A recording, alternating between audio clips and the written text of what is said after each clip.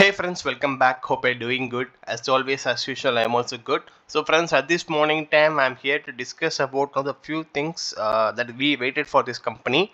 The preferential issue price is finally disclosed to the stock exchanges. The EGM notice is out, and we are going to discuss all those factors. And if you have seen me, I set my expectations. The preferential issue price should be minimum 1 rupee. I think maximum it can be in the range of almost 1 rupees and 20 paise. And friends, GV Films has allocated the preferential issue price at 1 rupees, and we're going to discuss those factors.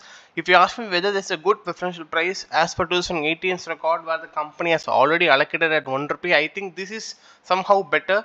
Now they are allocated at 1 rupee only. If you compare to the market price as well as the issue price, still the share price is at a discount level what we are seeing here right now.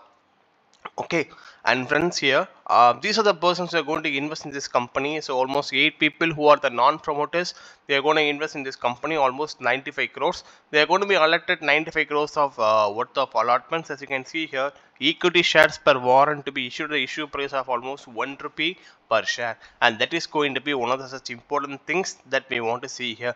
And not only that, because we want to know what is the purpose for which the company is going to invest this 95 crores, because it's going to be such a huge amount, and there are also going to be a dilution in the stock exchanges. But let us see what or where the company is going to invest such funds. As you can see here, objects of the preferential issue, the company intends to utilize the proceeds raised through the issue for production and distribution of OTT miniseries, and regional films, and that is going to be one of the important things. Why I'm stressing this point again and again is that GV Films is known to be producing and distribution of almost many good films in the long date back days, olden days, but I think it missed its track.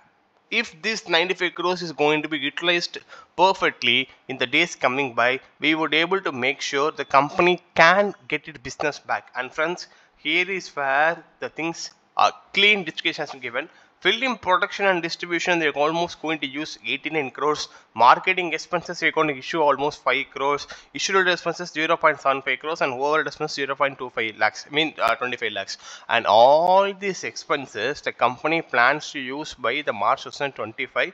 So which means basically 2 years from here. So from here, what we can understand here is that the company intends to use the entire cash by 2025. So which means they have such plans, for that overall business expansion as well as capacity in the days coming by. So I think the things are set, and I think the company, if you're holding the share, I think it's in profit right now. I think I'm just waiting for the share to cross the 1-digit mark. So let's see what's going to happen. I'm this positive, but since the share is under the 500 crores of market capitalization, there could be a greater chance that this company can also come under ESM stage 2 in the days coming by if the share is going to rise continuously. Let us see what is going to be, friends. Thank you and bye.